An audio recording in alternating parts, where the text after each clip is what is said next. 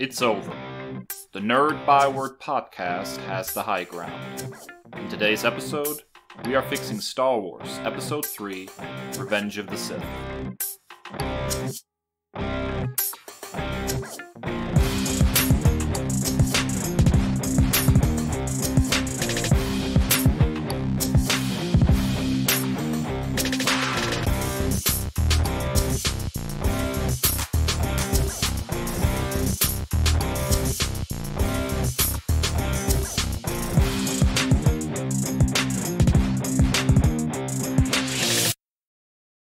And welcome back to another episode of the Nerd Byword podcast. And let me tell you, today we have an exciting episode. We are going to wrap up our look at the prequel trilogy of Star Wars and try to fix Revenge of the Sith. But before we do, we have to hit up the nerd news. Kris, what do you have for us this week? I have a new Star Wars animated series. We have a Bad Batch series that's been announced. And I'm reading this directly from StarWars.com. Dave Filoni, as is the case with the Clone Wars animated series and Star Wars Rebels, he's going to be the real creative mind behind this series, it looks like. A lot of the people who worked on other Star Wars shows are going to be returning. Star Wars The Bad Batch, and I'm reading this directly from StarWars.com's press release. Star Wars The Bad Batch is executive produced by Dave Filoni, The Mandalorian, Star Wars The Clone Wars, Athena Portillo, Star Wars The Clone Wars, and Star Wars Rebels, Brad Rau, who was on Rebels and Resistance, Jennifer Corbett, who was on Resistance and NCIS, with Carrie Beck, a Mandalorian and Rebels as co-executive producer, and Josh Rimes as producer from Star Wars Resistance. Rao is also serving as supervising director with Corbett as head writer. I'm going to be honest here with my initial reaction. Admittedly, this was, I felt, the weakest arc of Season 7 of the Clone Wars, The Bad Batch. It was like I want to say it was a 4-episode arc to begin Season 7. Now, with all that being said, I really feel like I felt that way because I was ready for all of the things that had been promoted leading up to the final season of Clone Wars. I was ready to see the duel between Ahsoka Tano, my goddess, and Darth Maul. I was ready to see the Siege of Mandalore play out. I was ready to see their take on Order 66 and Anakin's turn. So hopefully this should give them the appropriate attention and their origin story that they deserve and that they need. And it's not thrown into someone else's story. And as I've said before on this podcast, in Filoni we trust. It looks like everything that I've read online that Jon Favreau and Dave Filoni are going to be kind of like that Kevin Feige type role going forward in Star Wars. And I can't think of two individuals that I would rather have, being responsible for Star Wars content going forward. The Mandalorian is perfection for me. It's exactly what I always wanted out of Star Wars. It takes a character that is similar to Boba Fett. Boba Fett being a character that I really just, I super fanboyed out over for so many years, and it gave us even a deeper story behind Mandalorian culture, and gave us iconic quotes like "This is the way" and "I have spoken," and gave us Baby Yoda. You can't ask for much more out of a series. And when you have the two minds behind that being in charge going forward, I feel great about the direction that Star Wars is headed in. So, admittedly, again, I was kind of so-so on the Bad Batch's introduction, but hopefully this gives them the attention that they need and deserve. What do you think, Dave? I kind of react exactly the way you did. I didn't think they were a particularly strong part of the Clone Wars cartoon. I'm cautiously intrigued, I guess. This is not the show I was expecting or even really would have asked for. And the clones in particular, the clone troopers and all that, from a story perspective, have never been that interesting to me. So the people that are involved are clearly a sign of quality, so I'm hopeful it's going to be a good show. But it is not it is not the show I would have asked for as a fan. I would have much rather seen an Ahsoka Tano show, to be honest. She stands as one of the best characters of Star Wars. And although I'm looking forward to her live-action debut in The Mandalorian Season 2, the way it's looking right now, I think she could carry her own show very well. So, if given a choice, I probably would have gone in a different direction. But ultimately, there's quality people involved, and I don't doubt that it'll be a quality show. Yeah, I absolutely feel that way as well. And just on a side note, when I saw this news post, I screenshotted it and sent it to you, and I think we both misread it as the bad expletive, and you said that's how I read it, and I was like, the bad you know what, that would be a great Ahsoka Tano title. So it's no secret that I am number one president CEO of the Ahsoka Tano fan club. So I'm right there with you. I would love her story. Her novel is fantastic. Her adventures and her story following Order 66 is so great. The audiobook is fantastic with Ashley Eckstein actually reading it, the voice actor behind the character. Rosario Dawson is an incredible actor. I'm a big fan of her work. So I'm excited to see how that plays out. But it's more Star Wars, and like you said, with the people behind it, I trust in them. Dave, what do you have for us news-wise this week? Yeah, I wanted to take a moment to talk about the DC Universe television show Stargirl, which has recently been renewed for season 2. Variety reports that the television series Stargirl has been renewed for a second season. The show stars Breck Bessinger as Courtney Whittemore, a teenager who becomes the heir of the superhero Starman. The character was created by Jeff Johns, who was inspired by his sister, who tragically passed away several years ago. So this renewal does not come without some changes, and that has the fan base a little bit concerned. The show has been streaming on DC Universe, and then airing on the CW the following day. For Season 2, the CW will become the exclusive home of Stargirl.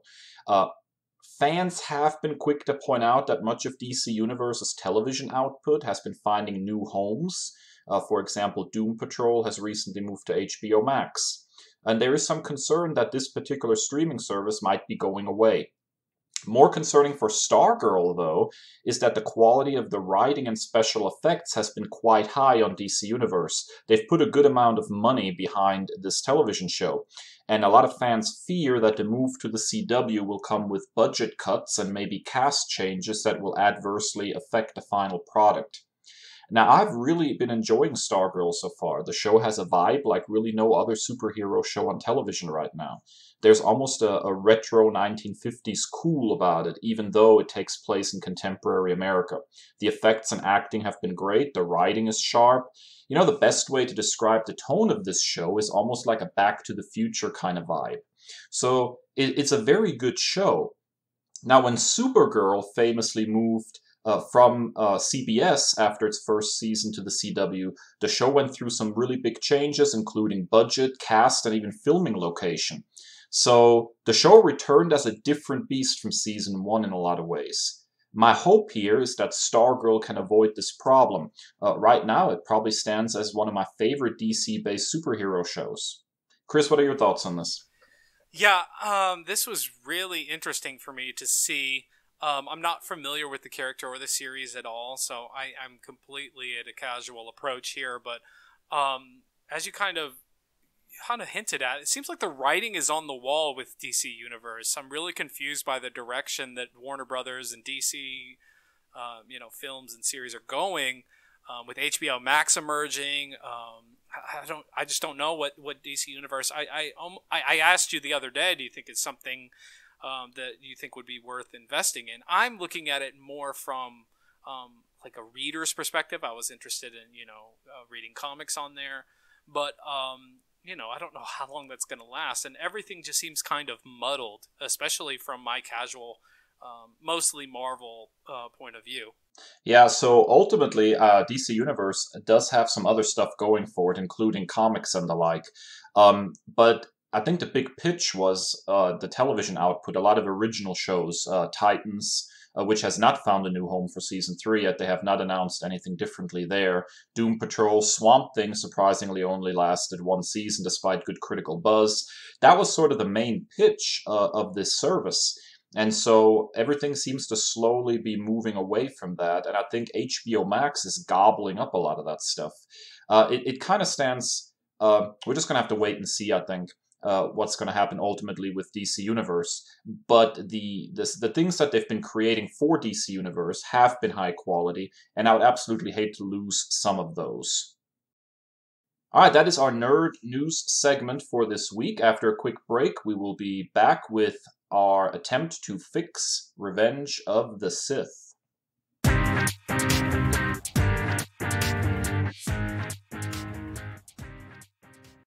And we're back. Ladies and gentlemen, this is the climax, the grand finale of our attempt to fix the Star Wars prequel trilogy. We have gone through The Phantom Menace and Attack of the Clones in previous weeks, and now we are left with the finale, Revenge of the Sith. As always, we have each selected 3 big fixes that we believe these movies need, as well as several smaller fixes which we'll get to in our lightning round. This time, Kris will start us off. Kris, what is the first big fix that you think Revenge of the Sith needs to be a better movie? For me, and I hinted at this, I believe, in the Phantom Menace episode, it's the problematic Palpatine. Emperor Palpatine, Darth Sidious, Sheev comes across as a mustache-twirling, cartoony villain here. And the fact that no one can figure out his plots, it is just laughable. The obvious ploys that he is the architect of all these schemes are right there in front of your face. I'm not a Jedi, but I can tell that he's the villain. And I came up with 3 strategies here. 3 possible strategies because we want to fix this. I'm trying to be optimistic in my language. I don't want to just crap on it. We've been doing that for how many years with these prequels. I want to fix it. So I have 3 ideas how to fix the problematic Palpatine. Number 1, make it like he's a mob boss behind the scenes. You know, he's, the money behind it. He's kind of like a lobbyist, if you will, and like we have in DC politics in America, that he's the real power in Washington. And he's the one behind the scenes shifting. You know, if you still want to involve the Senate, that's fine. But he's the real voice. He's not the chancellor. He's the one that is manipulating everything. That's fine. So do that behind the scenes. Don't make it so freaking obvious. Number 2 is a really simple one. When he is assuming the persona of Darth Sidious, rather than just bringing the cloak down over his eyes and altering his voice ever so slightly, put on a mask. Some kind of get-up to where you remove a mask. You know, they've done it in comics for how many years? You had that with the Green Goblin. You had that with the Hobgoblin. You know, how many characters, how many arch nemeses, how many supervillains had a mask? And unmasking is a real big thing. So just do that. Putting on a mask does something at least. And then my very minimalistic approach, don't change anything, no big changes. At the very least, this is my 3rd strategy, at the very least, stop with the obvious stuff. The whole scene where he's about to kill Count Dooku in this film, and he just says, "Do it, do it." Like, how can Anakin sit there and be like, okay, slice his head off, and not think that that's a little bit weird that the Supreme Chancellor of the Galactic Senate just advocated murder? Is that not strike you as odd, Annie? Come on. And then, like, every time that he meets with Anakin, the way that he is deriding this passive-aggressive commentary towards the Jedi Council. Oh, they should have chosen you, Anakin. I'm just so disappointed that they didn't select you for this mission. Like, it's pretty heavy-handed. And then I think the worst one of all is at the end of The Phantom Menace, when Yoda is talking to, I think it was Mace Windu or Obi-Wan, one of them, at the funeral for Qui-Gon Jinn. And Yoda says something to the effect of, we have to figure out who's the master and the apprentice. I'm not going to do a Yoda impression. I'm not good at it. I wonder who's the master or who's the apprentice or whatever. And then the camera directly goes like so close to Palpatine's face, you can see his nose hairs. Come on. So yeah, pick one of those three strategies, but please stop trying to think that I could fall for this. What do you think, Dave? I totally agree with you. I always thought really that his "do it" scene was originally intended to be some kind of cross promotion with Mountain Dew or something. That was sort of my initial impression of how he delivered that line. Look, Ian McDiarmid's acting is really great in this movie because it's compulsively watchable.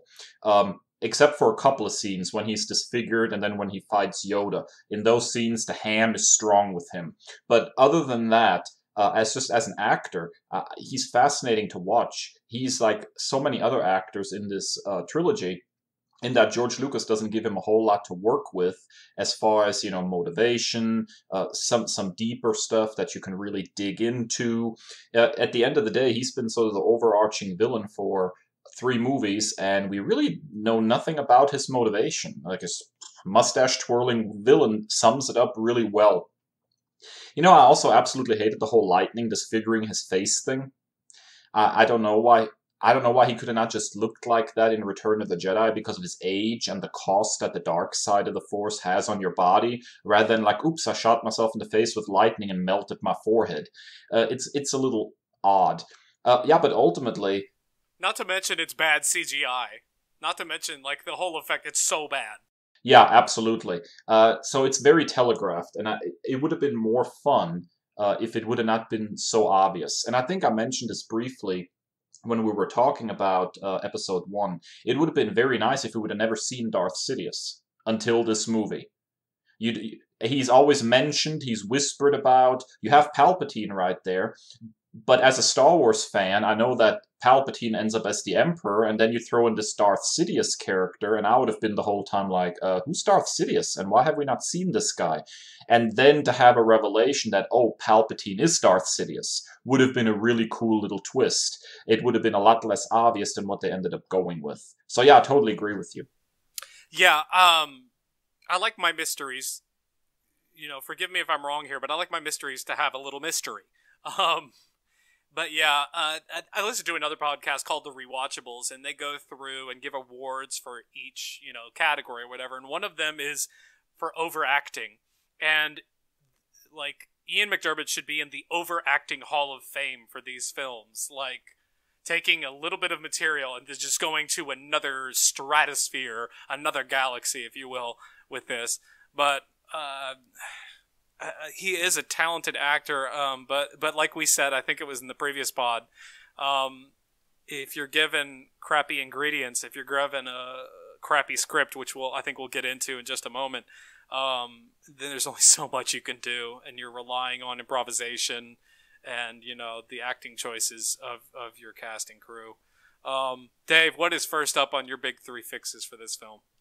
For me, it's just that we have to fix Anakin's motivation and his turn to the dark side. It's really supposed to be the core of this movie, but it's not working. Why does Anakin ultimately turn to the dark side? Even after watching this movie, I don't think I can give a definite answer. The movie isn't clear. On the one hand, the movie sets forth the notion that this is all about fear. His fear of losing people he loves, Padme in particular. On the other hand, there's also this strained relationship with the Jedi that they're building up. He wants to be a master, but he doesn't get the promotion he wants. Even near the end of the movie, when he's full on dark side, he suddenly talks about wanting to rule the galaxy. Where did that come from? Boundless ambition does not equal fear of losing Padme. So I think there's like 2 different motivations at work here, and it's like George Lucas couldn't quite figure out which one he wants to go with. He really needed to commit. This inconsistency makes it hard to root for Anakin at any point. Ambition is an interesting reason to fall to the dark side. Fear of loss is an interesting reason. But you gotta pick one, otherwise it's not clear what Anakin's ultimate motivation is for turning to the dark side. The movie should really stick with his fear of loss and add to it.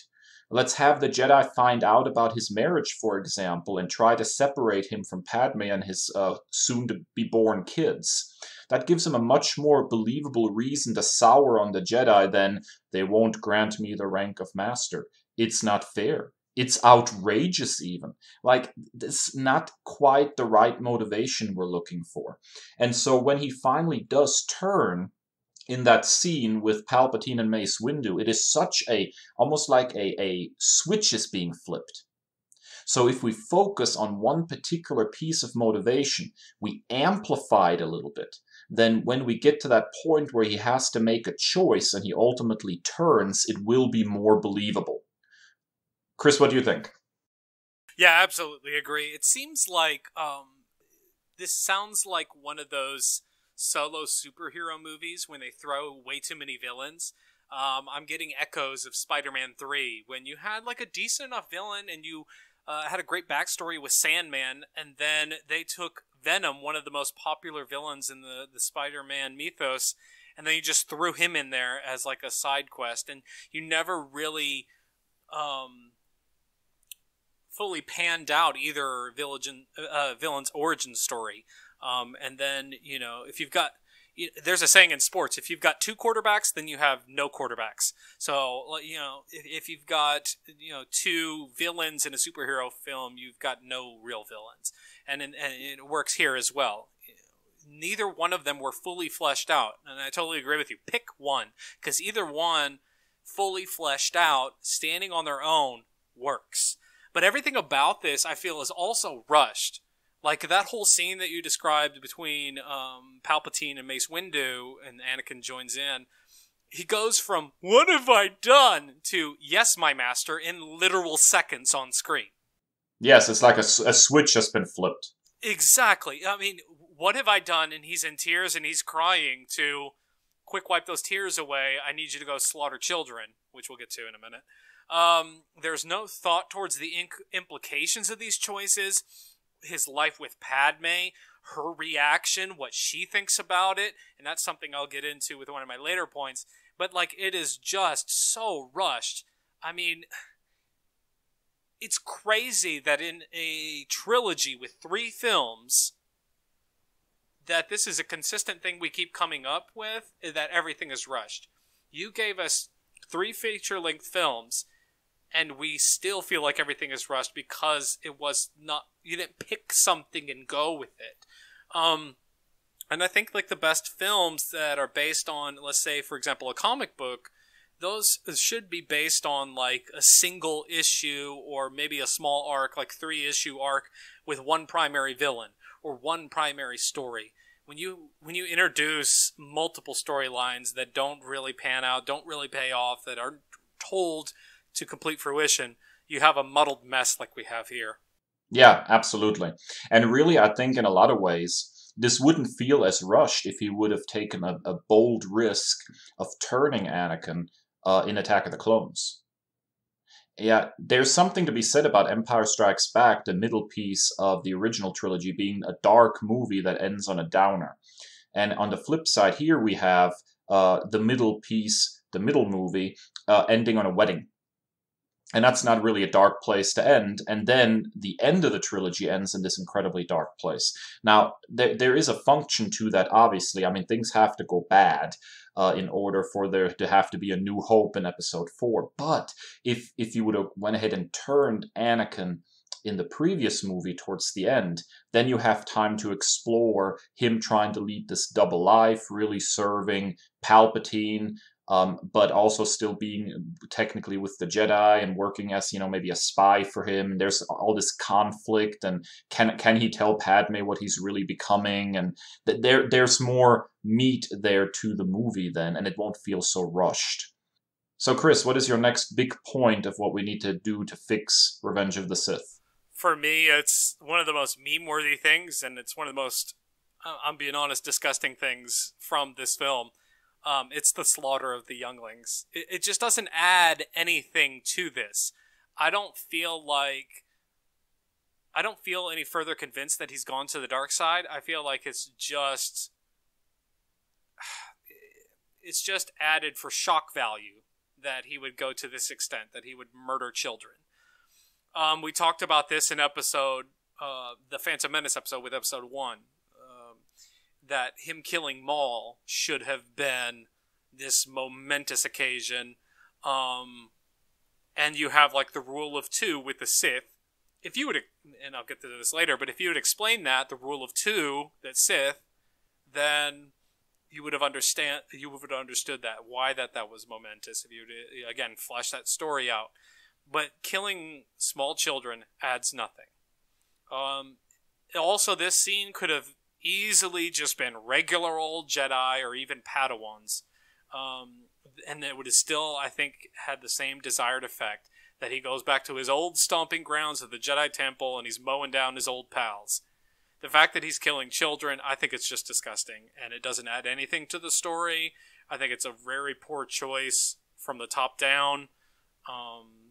And I feel like I think it would have been even more effective if he would have gone to like someone that he had relationships with and previous contact with, if he would have built something that, and then taken them out, not babies. That does nothing for me except for deeply anger me. What do you think?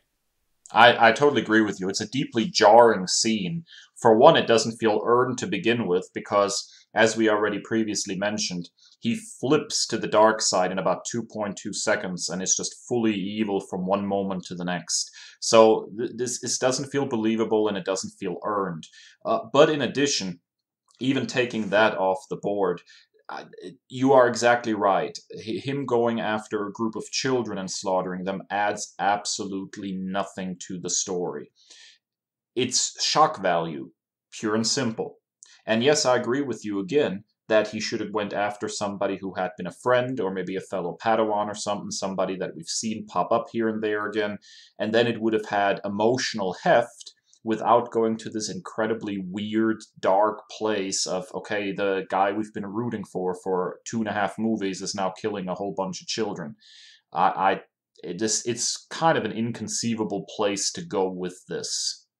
I think it's one of the few scenes from this movie that really stand out and hold it back from being a resounding award as the best of the 3. And that's, not much of a bar to clear, but from it being the best of the 3, I think just in sheer remembrance, you think, oh yeah, well, Revenge of the Sith was okay. And I think this scene in particular is one of the few scenes that really holds it back from, it was a good movie. It keeps me in the threshold of, it was okay. This movie was okay. Because it is such an unnecessary and just ridiculous scene that is completely unnecessary. But yeah, Dave, what's number 2 on your big 3? It is the meaninglessness of Dooku's death. So Dooku was set up as an important character in episode 2, and then here, like so many other villains before him, he's completely discarded in the opening moments in favor of yet another disposable villain, General Grievous, who doesn't even make it to the end of this movie. Lucas, I know, tries to mirror the battle between Anakin and Dooku with the battle between Vader and Luke in Return of the Jedi, with Palpatine sitting on this throne looking on. And visually, it is a good mirror, but thematically, it's not. Because, first of all, we don't even know what's going on between Palpatine and Dooku here. It's never explicitly stated, even, that Dooku is a Sith himself. Is he part of the Rule of 2? Is he Palpatine's apprentice? It's never spelled out. At no point is there this moment, like it was with Luke and Vader, where Palpatine basically says, kill him and take his place. And that is the place where really this movie should have rhymed, where it should have reflected the previous movie, because of the idea of the Rule of 2 among the Sith. Let's not even mention that Anakin hesitates for nearly a full minute, and Dooku is just kneeling there waiting. How about trying to talk your way out of this? Tell Anakin that he's being used. Confess that Palpatine is Sidious. Do something. Dooku literally is just kneeling there waiting for Anakin to decide whether he's going to decapitate him. It is such an odd moment. This moment should have come later in the movie. This moment should have been between Anakin and Darth Maul. And this moment should have been, Anakin, it's time for you to kill Maul and take your place as my new apprentice. This should have been the final test, the moment where Anakin turns. And instead, it is another wasted moment on a disposable villain who is literally disposed just to introduce another disposable villain.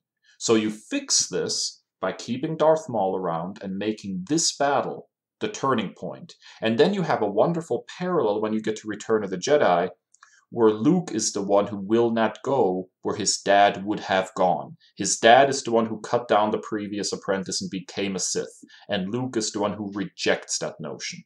It would be a great thematic parallel. But as it stands, it's not. It's just another wasted moment.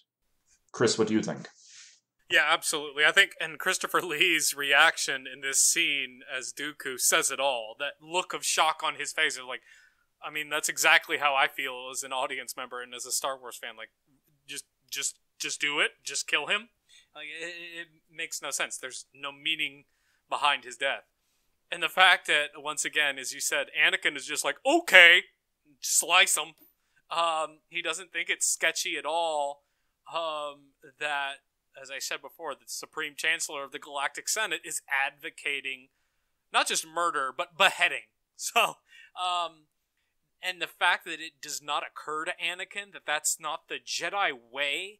We've talked about the mischaracterization of the Jedi in this series before, and like some really sketchy stuff that I think both of us grew up on, you know, like the Jedi Creed and the parallels to Buddhism, and you know the parallels to a samurai and the code of honor, and this violates all of that. And as you said, the rule of two, you know, could have been in play here, but that's not known unless you do a deep dive Google search or you go, you know, Star Wars Extended Universe. You wouldn't know that. The casual Star Wars fan knows nothing about the rule of two. In fact, I didn't know anything about it until I did exactly that a couple of years ago, and I went on a deep dive, and like now it, you know, kind of makes sense. But once again, I've said this before, I have to do all the work myself as an obsessive fan to find any meaning. You should be able to tell a complete story and deliver that. I should not have to do that. And for me, this once again just shows that there's no consistent plan or through line with this trilogy, which, you know, is really concerning considering the fact that they had 2 decades to plan this out. I understand when you look at the original trilogy and Luke and Leia make out in Empire Strikes Back, and that was because, according to multiple sources, no one knew that they were brother and sister yet. They hadn't planned that out. That's fine. I can excuse that. But when you have 2 decades to plan out this entire trilogy, and I feel like the same goes with the sequel trilogy. You know, the Rise of Skywalker particularly shows that they didn't really have any through line or plan with this trilogy. And I feel like that is indicative of this scene here, where you have a villain, and this is supposed to mean something, but it just falls flat once again, as so many things do in these films. Yeah, that's exactly right. So, Chris, what is your next point about how we can fix Revenge of the Sith? Anakin is still a whiny punk. The first 20 minutes, I said this too, I think last night before I finished up the film. The first 20 minutes of this movie are pitch perfect. I love the dog fights. I love how they fly into that hangar, the whole thing with the buzz droids, and Anakin is, he's so heroic. And it's in contrast to all of the issues that we had with Attack of the Clones. He's the consummate Jedi hero in this film.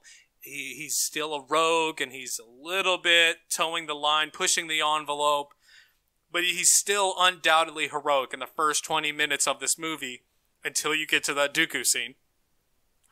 And then after those first 20 minutes, oh man, when Obi-Wan does that maneuver, when he flies into the hangar and leaps immediately out of his cruiser, it's just fantastic. After that 20 minutes is up, though, Anakin reverts back to being a whiny punk. He just is constantly whining. He's always complaining. He's complaining about the Jedi Council, and they won't give him the rank of Master. He's whining about Obi-Wan. He's like uncomfortably angry about Obi-Wan. And this is someone you're supposed to have a close relationship, a brotherhood, if you will. It's not believable because he spends the entirety of these two films nearly complaining about him. So he really comes across as like a trust fund kid, like a privileged individual who just whines constantly the whole time. And that's a really weird thing to say about someone who was enslaved as a child, that they would come across that way. But it's just a really strange characterization, and I don't know what the source of that is. It may be the script, and maybe the acting choices. My intuition leans on the script, but you know, you can only do so much with what you're given. But yeah, Anakin's still a whiny punk. I don't know how you can have the central figure of this trilogy, the one that we're supposed to be believing in, the one we're supposed to be rooting for, the one we're supposed to be crushed at when he falls to the dark side, and it falls flat because he's a whiny punk the whole time. What do you think? Yeah, so I think that George Lucas may have actually done some character research for his writing by going to middle school and observing the absolute worst behavior that you might find in a sort of pre-adolescent setting, because that is exactly what Anakin acts like. When he doesn't get what he wants, it's outrageous and it's not fair. And yeah, I don't like my cinematic heroes to whine like that. It does not really connect me with the character. It doesn't make me like the character. I don't feel bad for him because, you know, people who try to get what they want by whining ultimately are not exactly heroic. And so, yeah, he comes across very poorly. And you are exactly right when you say in the first 20 minutes he comes closest to what we have been talking about through this entire trilogy about how he should be seen. You know, he's heroic, but he also goes a little bit off script. He's definitely trying really hard. He's protective of his friend, even after the whole Dooku thing. I absolutely loved how he refused to let Obi-Wan just lay there. You know, his fate will be our fate. That's the one scene where I was like, okay, he's a hero. I bought it. Yeah, and finally it actually felt like, oh, there really is a connection with him and Obi-Wan. And then, you know, just a few scenes later, he's whining about Obi-Wan again. So yeah, it's just such a poor characterization of Anakin. And it also really, in a lot of ways, tarnishes Darth Vader for me. Because when he steps in onto that ship at the beginning of A New Hope, I'm like, oh, there's that whiny brat again. Like, the whole mystique is suddenly gone out of Darth Vader because now I see this Anakin under the helmet. And it's just a weird contrast. Yeah, and like I even think about like the final scene with Anakin, Vader, in Return of the Jedi, where they remove his mask and he's, you know, this doting father. Like, are we sure that's the same guy? Because that's not the Anakin you showed me in the prequels. But yeah, it's just really such a regrettable thing. And like, this was the most important thing. And it's one of the things when you announce a project like this, where you take something that is so highly regarded and so beloved by millions of people across the globe, like Star Wars is, when you take something like the original trilogy and we're like, hey, we're going to tell the backstory of that. We're going to tell Darth Vader as a child. You better do it perfectly. And, you know, any little thing is going to be nitpicked. You know, you're dealing with nerds here. We're going to pick it apart. But yeah, so when you, in this case, it just falls so flat for me. Dave, what is your final point of your big three before we hit the lightning round? Yeah, so this is very much in parallel to something I said when it came to Attack of the Clones, particularly the use of Yoda in the final lightsaber duel. I'm going to go ahead and echo this here and say that I believe that the Yoda-Palpatine battle should not have happened. I think that whole scene should just never have been in the movie. I was pretty clear in our Attack of the Clones episode that I thought that Yoda with a lightsaber is kind of a violation of the character. And I'll go a step further, and I will say that I think it's also a violation of Palpatine's character for him to leap around with a lightsaber. At no point, really, before or after this movie, is there any indication that Palpatine ever used a lightsaber. In fact, in Return of the Jedi, he refers to Luke's lightsaber as a Jedi weapon. Based on the original trilogy, I was always under the impression that Vader used a lightsaber because he used to be a Jedi. I didn't ever feel like every Sith runs around with a lightsaber. And so it's very strange then when you have this Yoda-Palpatine battle. And Yoda whips out his little lightsaber and starts jumping around, and Palpatine whips out his lightsaber and starts jumping around, and everybody's just jumping around like, I don't know, little jumping beans or something. And the problem to me with this is pretty clear. Neither character looks very good in this battle, and it betrays both of their core characters. Yoda is the wise old man who is above violence.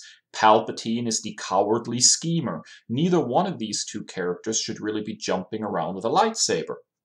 Worse, Yoda ends the battle by running away, which makes his character look especially poor. You know, at least he should have been injured or something, and then somebody had to come and rescue him and pull him out of there. Because it doesn't even seem like Yoda went full force in this battle. Like he gave it his all. He's like, oh, nope, this isn't working. I better run off to a planet and hide for the next 20 years. In the end, I think this battle was just a huge mistake, and it should have been avoided. Palpatine without a lightsaber versus Mace Windu would have been a better situation and allowed for a definite end to the confrontation. Because now we have a confrontation in the movie between Yoda and Palpatine that never gets followed up again. The two never meet again.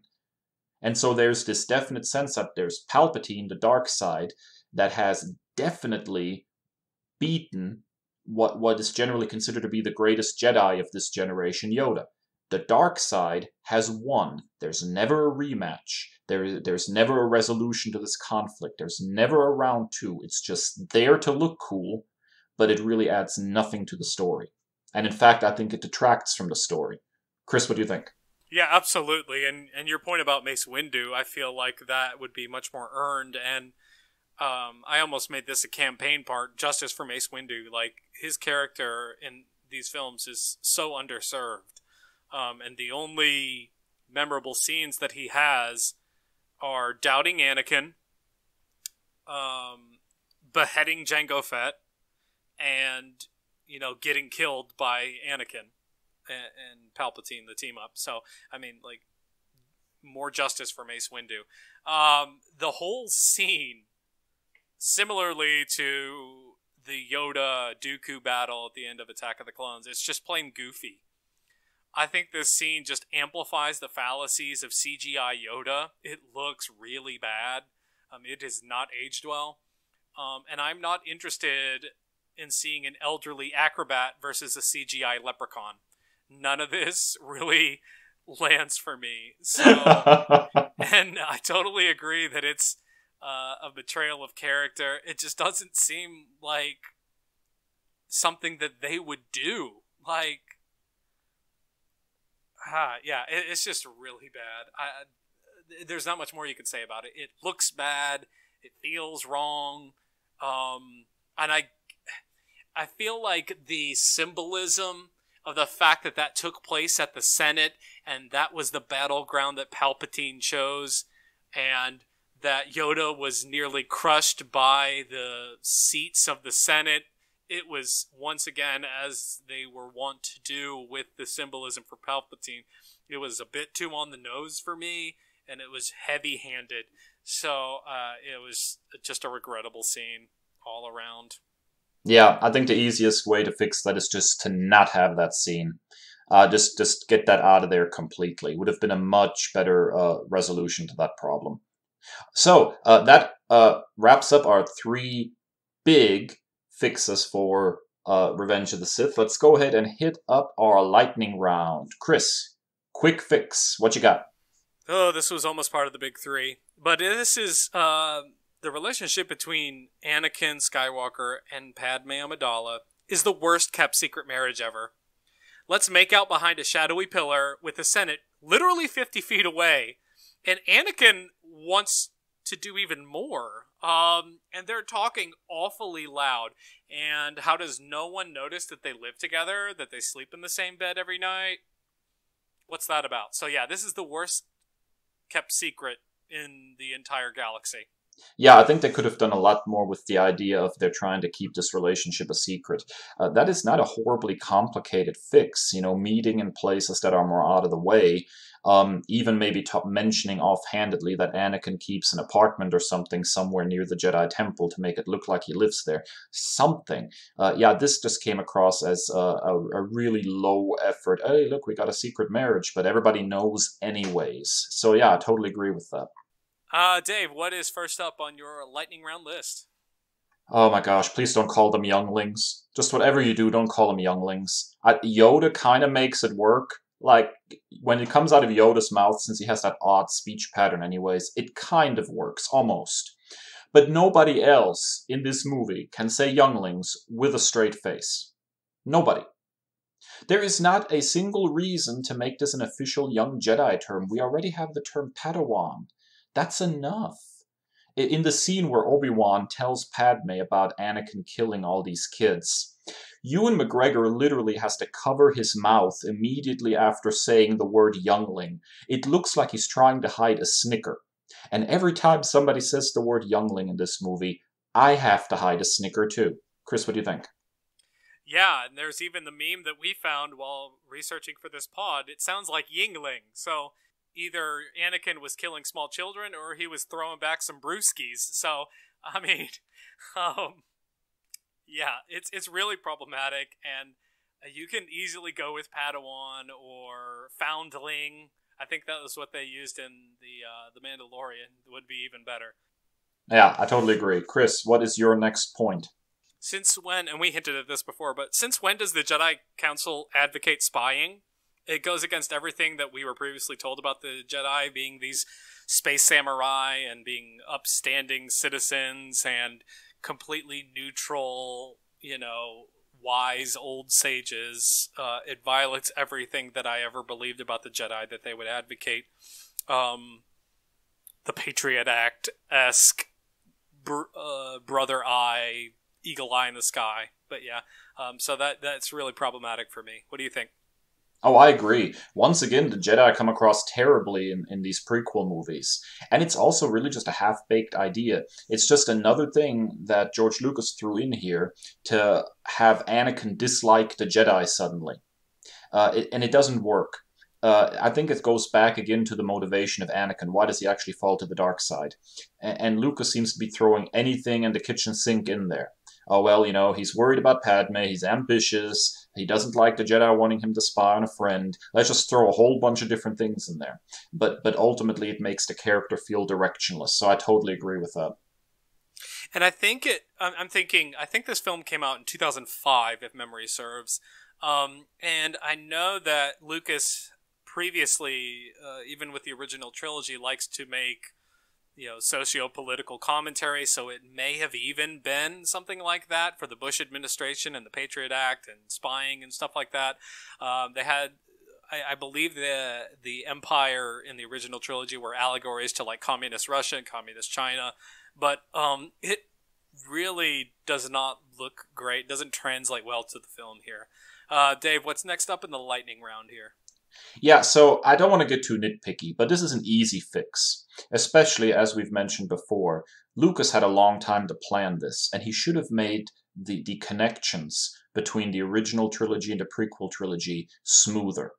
So Padme, at the end of this movie, when the twins are born, has a moment with Luke. She holds Luke.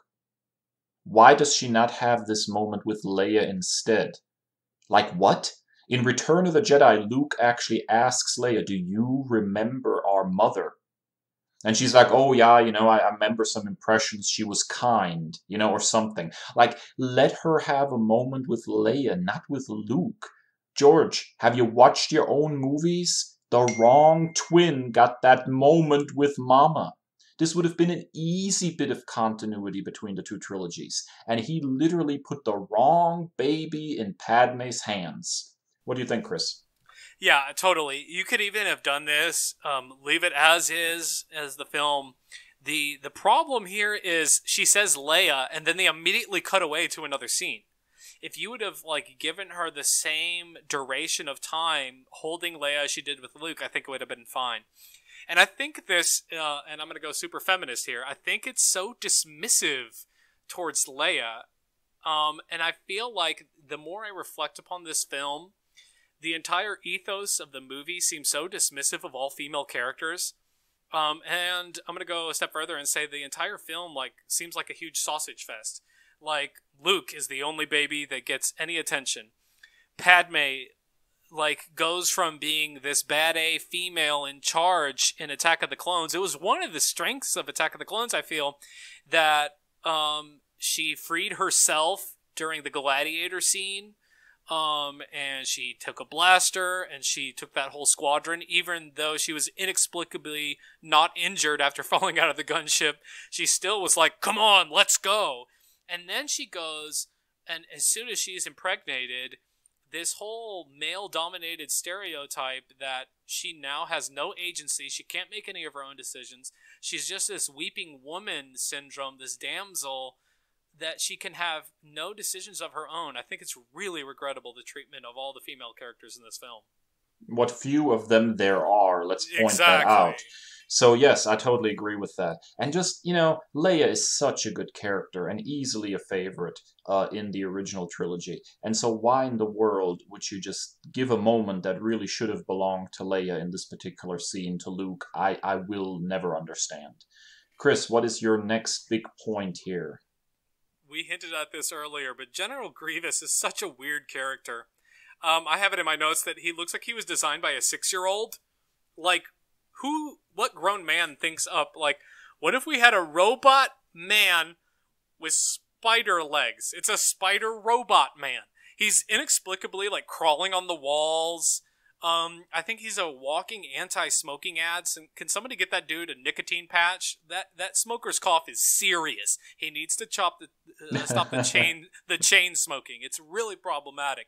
You cannot, and that's probably why he died on Utapau, because the smoking cigarettes, that takes a toll on you. You're not as physically fit as you once were. Never mind that you've replaced your human bits with cybernetics.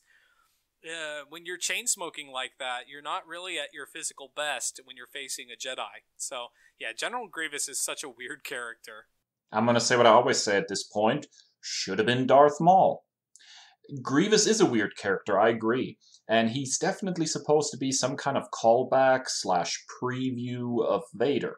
Mostly mechanical, trouble breathing. It's very much on the nose, really on the nose parallel. But he comes across really oddly. We also know nothing about this guy, so we're not invested in his confrontation with Obi-Wan.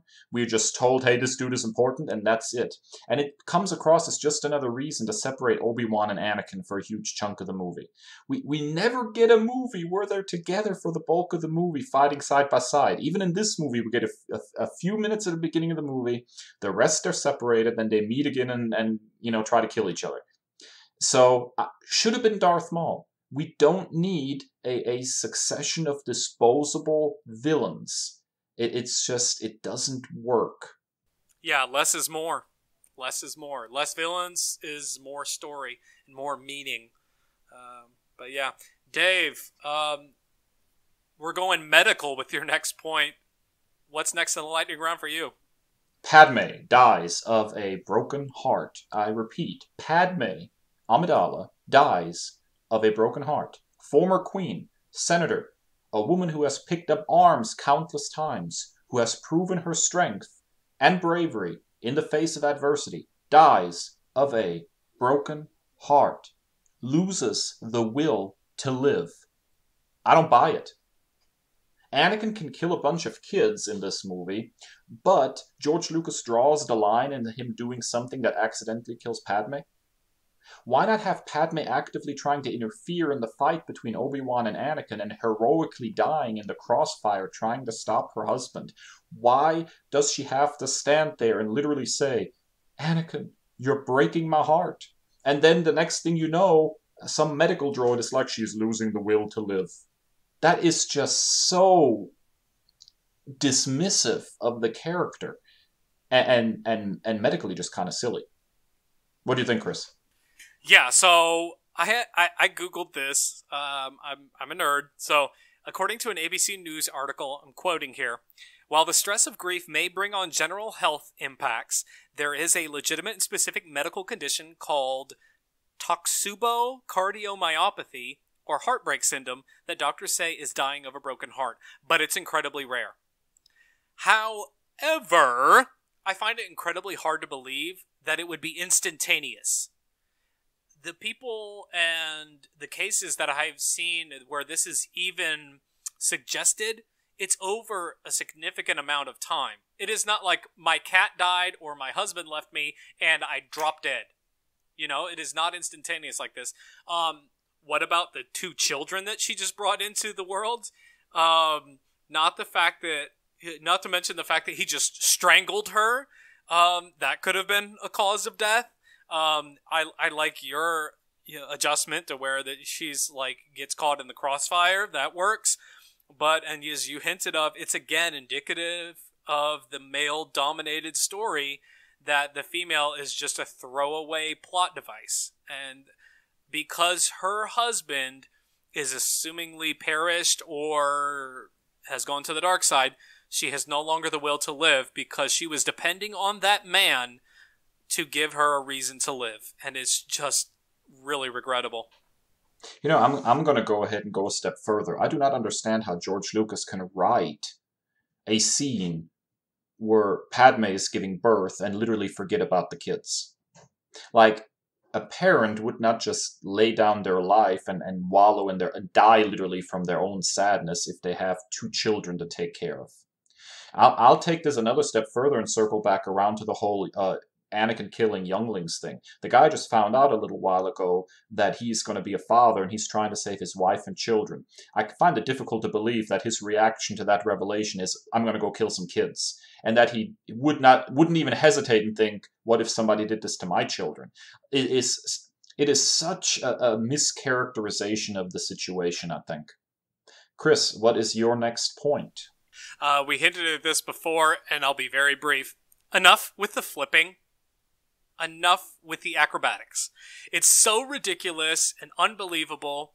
It's pretty sad that the original trilogy, which came 20 years to 30 years previously, has significantly better lightsaber duels.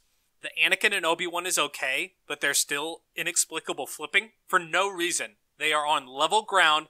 Let me do an inexplicable front flip, back flip for no reason whatsoever. It doesn't even look good. It hasn't aged well, CGI-wise, stunt-wise, whatever. I hate the flipping. Please, no more flipping. When it comes to lightsaber duels like this, I really believe that the best lightsaber duel we got in the prequel was the one with Darth Maul. And there the flipping made sense because it was primarily Maul doing it. It was very much Darth Maul's fighting style, whereas Qui-Gon and Obi-Wan were much more grounded in their approach. And when you look at the actual original trilogy, the best lightsaber fight by far was Empire Strikes Back, which again featured very little flipping of any kind. It's very grounded in a lot of ways, and it's still very exciting. I think the ultimate problem for these lightsaber duels is that they were over-choreographed, and it comes across as very fake in the end.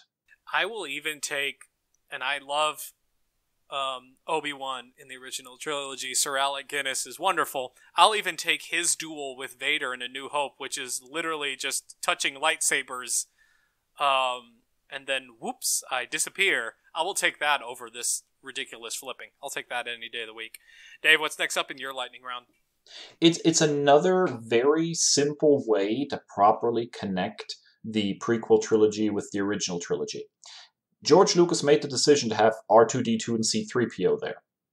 And he knew he was going to have to deal with that. And then we reach the end of the movie, and an order is given to wipe C-3PO's memory, but not R2-D2's. And that is nonsense. Why would R2-D2 never tell Luke what he knew about Anakin and Obi-Wan? He could have done so in 2 ways very easily. Number one, he could have asked C-3PO to translate, Or number two, whenever he's plugged into Luke's X-Wing, he literally can make words appear on his screen. They literally can have a conversation. We see that in Empire Strikes Back. And yet, R2 never says a word. What kind of horrible person, quote unquote, is this droid to never open his mouth and tell Luke anything? And you could have fixed this very easily by just simply having both droids' minds wiped. Chris, what do you think? Yeah, absolutely. And I've said this 1,000 times. I've said it at least 3 or 4 times on each episode in this series. They shouldn't be in this trilogy. It's ridiculous. Okay, we get the fan service. We know that you made the original trilogy, George. We know that you made Star Wars before. But, you know, if you're just insistent, like you love them so much as characters, they have to be. Maybe they're cameos, maybe they're here, or maybe they're in a cut scene. But it's just highly problematic. And I go back to this. I've said it before. I'll say it again. How does Anakin Skywalker, Darth Vader, not recognize a droid of his own creation in C-3PO and R2-D2, which was his inseparable friend and droid throughout this entire period in galactic history? How in the world does Darth Vader go through a mind wipe as well? Because that's the only thing that makes this make sense. Yeah, you're exactly right. It makes no sense. Chris, what is your next point for our lightning round? Is the Galactic Republic run by some crazy religious organization? Padme says after she reveals that she is pregnant that she'll be forced to leave the Senate and that she'll have to retire. Like, why is that?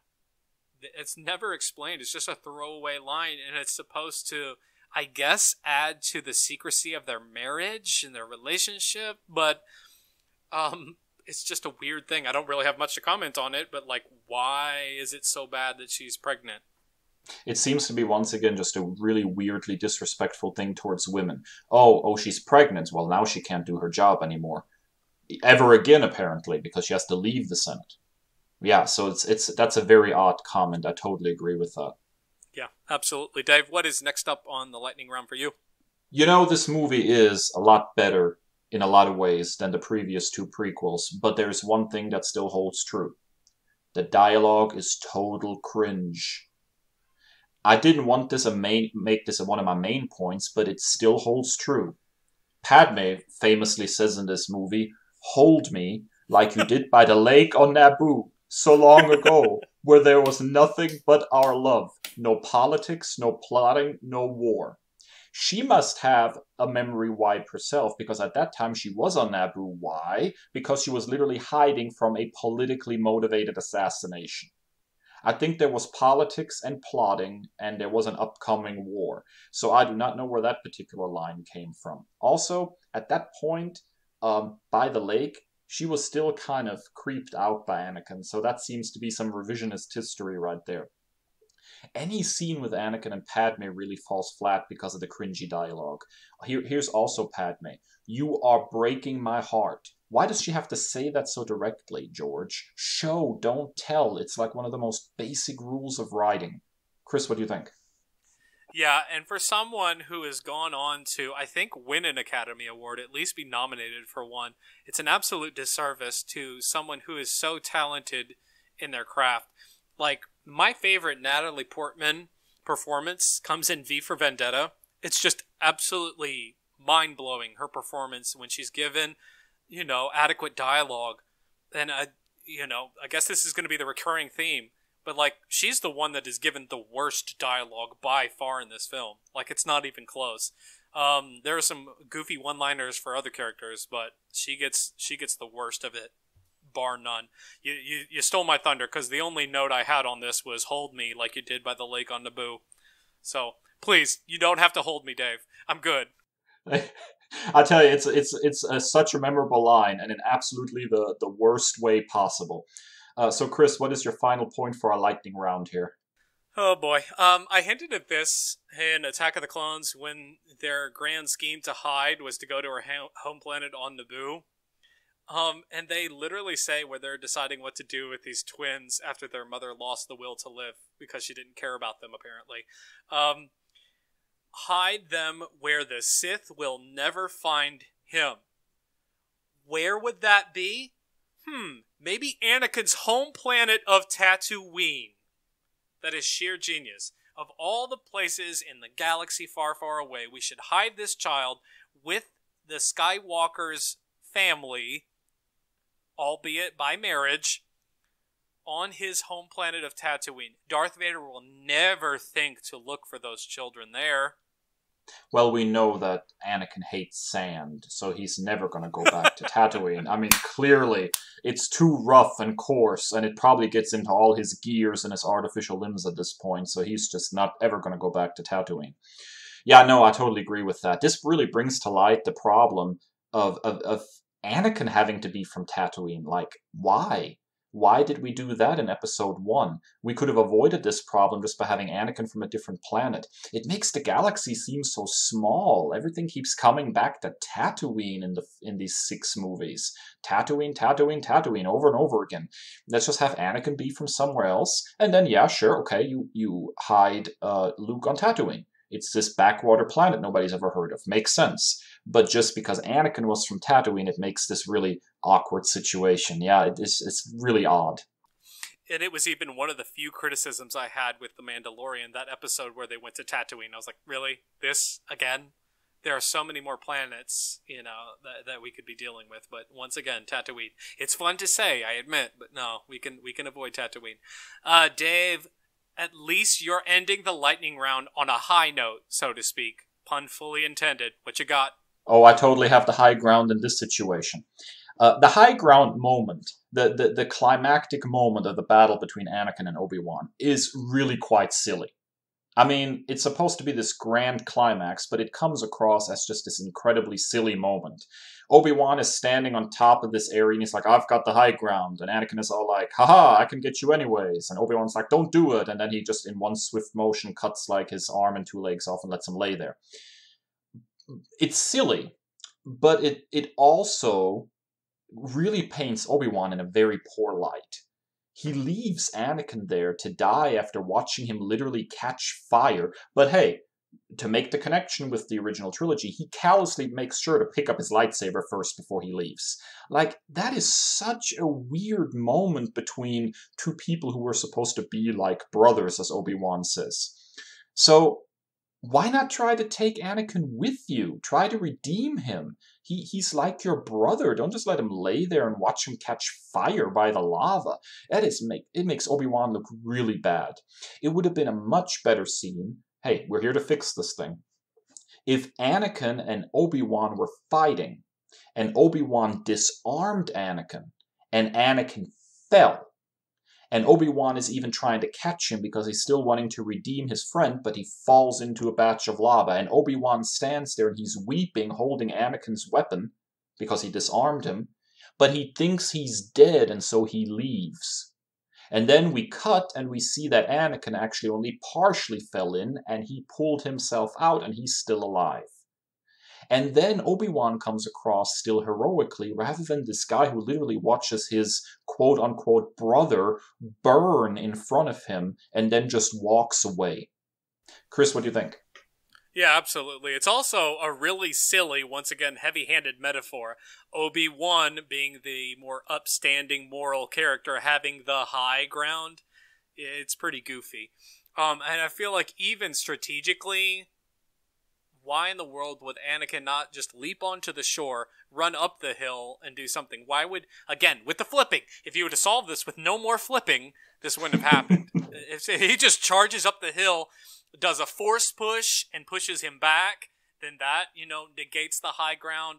It was just a really, for the most part, a pretty good, lightsaber duel. One of the strongest ones of this prequel trilogy, to end on in such ridiculous fashion. And as you said, he watches his brother catch fire and just slowly walks away. And you're not going to be using this lightsaber anytime soon, so I'll take this. Snatch. Yeah, it's a very poor climax to a decent lightsaber duel, ultimately. Well, here we are, Chris. We have fixed the prequel trilogy, all 3, our grand finale. How does it feel? It feels pretty good. I feel like you and I really missed out on a career in Hollywood. I feel like Lucasfilm should give us a call, send us a DM, send us an email, something. I feel really strong about what we were able to achieve here. What do you think? I agree. I actually like some of the changes we've made, and ultimately I think it would have led to a better prequel trilogy. When we come back from a short break, we have our nerd commendations for the week. Stick around.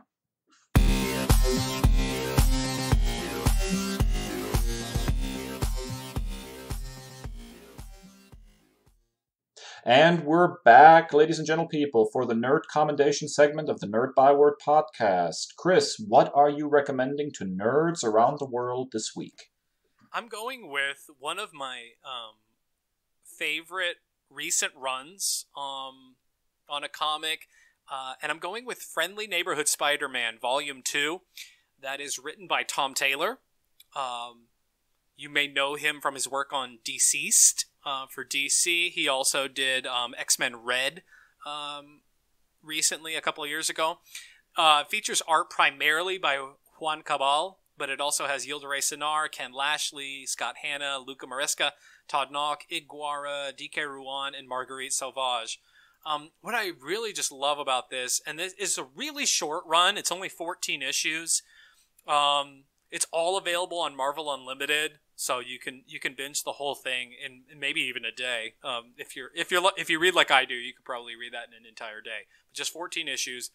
What I really love about it is Tom Taylor truly understands the character of Peter Parker. He understands his ethos. He understands his inspirations as a character, why he does what he does, why he wears the mask of Spider-Man. It returns. It's a B book, as we say in comics. It's a B book. It's not the main line. It doesn't screw with any continuity. Things that are happening in Amazing Spider-Man.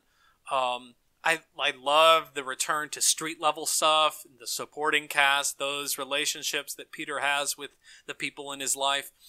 It also plays the hits. So if you're one for nostalgia and you love the main relationships in Peter's life, spoiler, if you're not reading current comics, Peter is dating MJ once again. So we'll see where that leads. But it has a real beautiful couple of issues. There's even one where it is primarily focused on Mary Jane herself, and she has to play the rescue of Citizen Hero and stuff like that. And then it focuses on another issue on just the ins and outs of being in a relationship with a superhero. And it's really just an interesting dynamic. And I really felt like it resonated with someone who's been in a committed relationship for a long time. I felt a lot of callbacks to the relationship that I have with my wife. There's a really great scene where Peter is ordering bagels in a bagel shop. If you've ever been to New York, you know what it's like to order bagels. You know how integral that is. And he knows exactly what to order for Mary Jane. And then he takes 10 minutes and everybody is yelling at him because he doesn't know what he wants. He goes to the same bagel shop, so I could relate to that. It also has great cameos and, single issue relationships and stories with Aunt May. There's an interesting story arc there. Human Torch, one of my favorite friendships in comics is Peter Parker and Johnny Storm. Really great. There's some great issues in this run with that. The Prowler, which is one of my favorite characters in the Spider-Man community as well. There's a really beautiful emotional issue in number 6 with Spider-Bite, a new hero that's introduced. A real emotional gut punch, and I'm not going to spoil anything there, but check out issue number 6 for sure. If you read one issue from this run, it's definitely issue number 6. But yeah, Friendly Neighborhood Spider-Man Volume 2. Volume 1 came back in the early 2000s, I think, was done by Peter David, but this is Volume 2 by Tom Taylor and company, and it just really, as a Spider-Man fan, with comics going the way they are, being mainstreamed and being plugged into events, Nick Spencer's amazing run currently has been hit or miss for me. Some real high points, but some kind of duds. But I think this really truly captured what you love about Spider-Man. So I highly recommend this one. Yeah, I'm actually looking forward to picking this up now because I didn't realize this was written by Tom Taylor. He's quite a talent. I've really enjoyed his Injustice comic books at DC based on the video games. There are moments in there that are so perfect in capturing the characters that he's dealing with there, even though he's basically writing in an alternate universe. I'm a big fan of those books, and so I'm definitely going to want to pick this up. He also did quite a bit of Star Wars work. I've enjoyed going back to the Dark Horse era before the license returned to Marvel. So I'm sold on this just because Tom Taylor's name's attached to it, and I'm looking forward to checking it out. I also saw, like, I follow him on social media and whatnot, and when the news story broke out that Warner didn't know what to do with Superman, that's a whole nother podcast in and of itself. We touched on it briefly, but we could do an entire episode on that. But he had a very simple, like, paragraph length tweet about exactly how you would make a Superman film. And I think I sent it to you and we're like, he gets it. He gets Superman. So, like, that's what I love about a writer who truly understands the character that they're writing or characters that they're writing about, and they go with that and they lean into that. And when you have a writer that truly understands the character, for me, I had this with JMS, J.M. DeMatteis, of course, Stan Lee, Jerry Conway, people that understand who Peter Parker is just really sings. And it's like you look down, and Bendis on Ultimate especially, when you look down and you've read 20 issues and you don't even know, like, when did that happen, because you have such a beautiful story by someone who truly understands that character.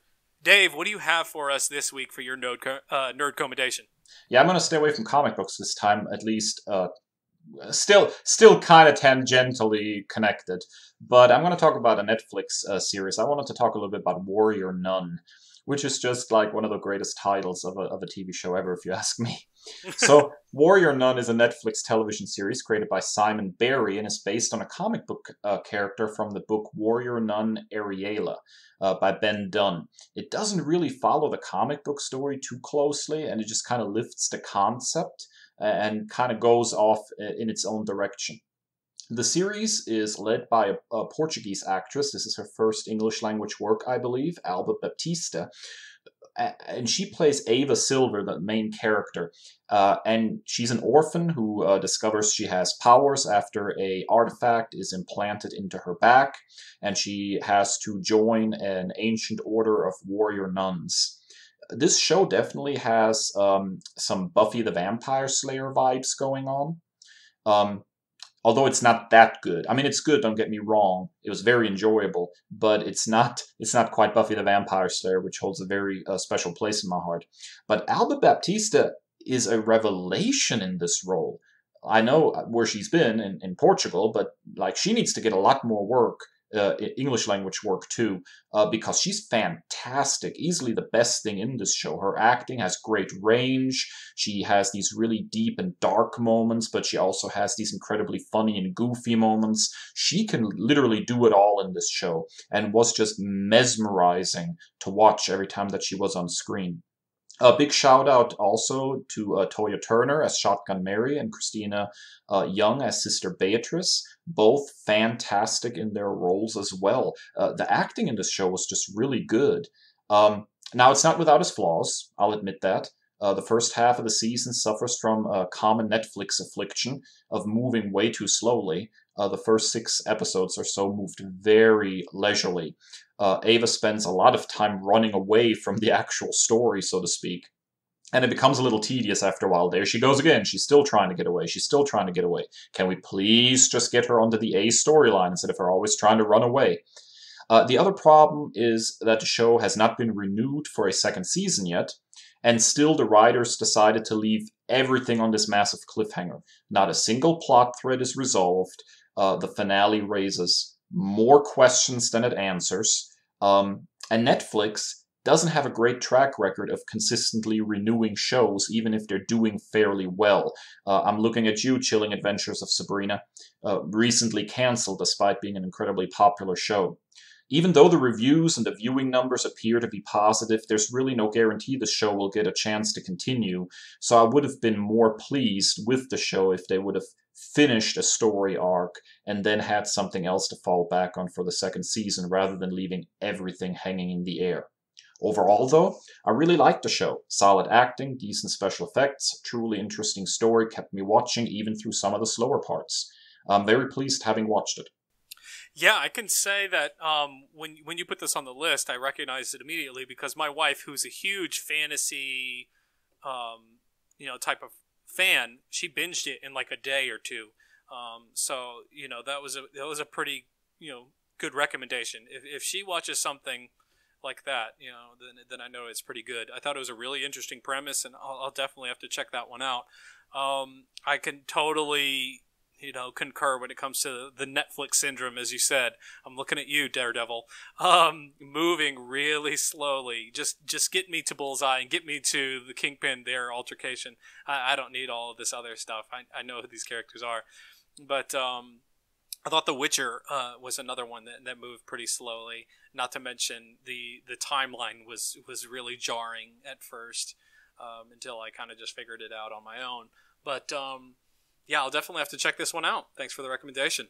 Alrighty, ladies and gentle people, this is it for us this week. Another episode of the Nerd Byword on the books. Remember, if you want to know more about what we're up to, you can find us on Twitter and Instagram at Nerd Byword and on Facebook at The Nerd Byword. We are very interested in hearing from you, so please send us a message. You can also send us an email at nerdbyword@gmail.com. We're more than glad to answer any questions you have or even maybe listen to some suggestions you have for us. Yeah, absolutely. And we are available wherever you get your podcasts from. If that's Apple Podcasts, if that is Spotify, the TuneIn app, or you can even do it directly from our website, nerdbyword.com. Now, if you are on Apple Podcasts or something like that where you can subscribe and leave us a review, please do so. Give us those 5 stars. We love stars. Give us those 5 stars and let us know what you think of the show. We've got a couple of reviews on there already, a couple of comments, and it's just really instrumental and to help us build this show as we move forward. I will say that we have some really great content lining up for you over the next couple of weeks. We've got some truly special guests coming in for interviews. I think you guys are really going to thoroughly enjoy what we've got coming up for you. As always, thanks for joining us, and stay well and stay nerdy. The Nerd Byword is produced by 2 nerds, Kris and Dave, to encompass all aspects of the nerd multiverse. The theme music was written by Al Jimenez. Our show art features original art by Ashby Design, as well as public domain comic panels. Find us online at nerdbyword.com, on Twitter at nerdbyword, and send questions and comments to nerdbyword@gmail.com.